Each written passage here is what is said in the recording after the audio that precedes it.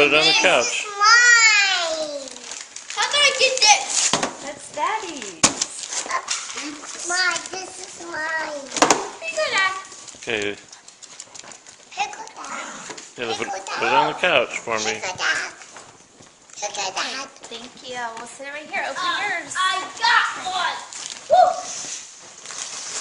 I got the biggest and heavy one.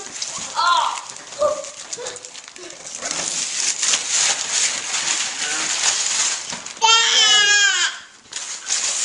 What is it? Oh, I got skeleton mojo card.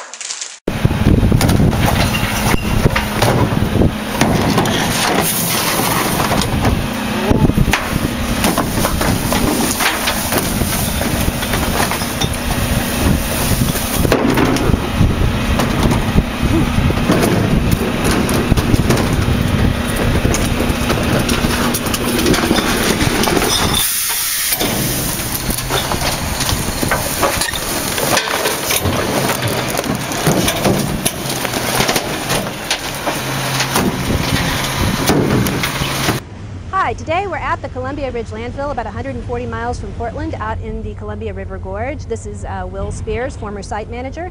Will, can you tell me what we're going to actually see here in the train yard today? Well, right now you're seeing the train pull into the yard. This train is carrying waste from the city of Seattle. It currently has 43 cars on it. We receive 6 to 8 trains a week from the Seattle area. These primarily have household waste on them. We receive approximately 7,000 to 8,000 tons per day at this facility.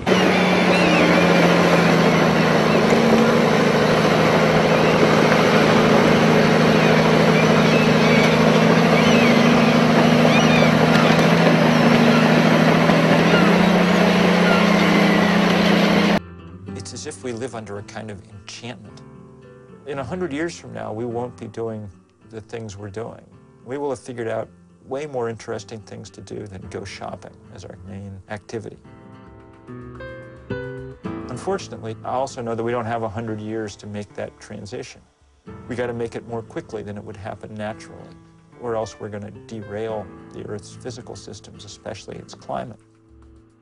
What exactly is the Pacific Trash Vortex? It's a huge soup of trash twice the size of Texas that has the dubious honor of being the biggest landfill on the planet. 90% of this trash is plastic, 80% which originates on land, and the other 20% comes from seafaring vessels and oil platforms. So who's responsible for this mess? Well, humans, especially those in the developed world, who are consuming, discarding and replacing mainly Chinese-made crap at an ever-accelerating rate. The US has 5% of the world's population but consumes 30% of the world's resources and creates 30% of the world's waste.